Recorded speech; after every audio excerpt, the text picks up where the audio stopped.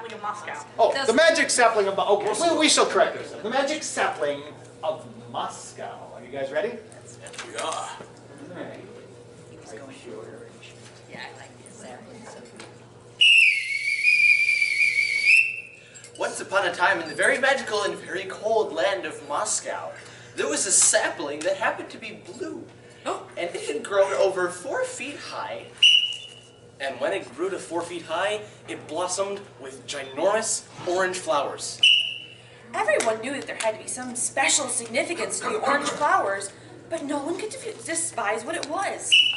Blue was clearly because the sapling grew in such a cold, cold place. Orange, on the other hand, bespoke of fire. So the local blacksmith decided to throw it into his flames just to see what would happen.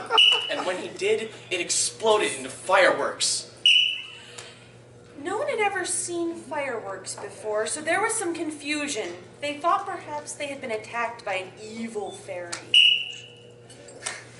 So they decided to get the magical sprigs of sage and wave them around in the air to ward away the fairies. And when they did, nothing happened. Because it's very, very difficult to hold on to springs of any sort. The water, it flows through your fingers. Since the fire had obviously not worked in the blacksmith's kiln, they decided to find another use for it. Hey. Sorry.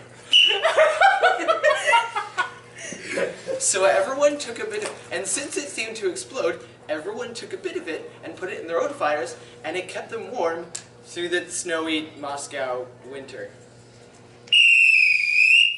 And the moral of the story is... Magical trees make for the best warmth in a cold Moscow winter.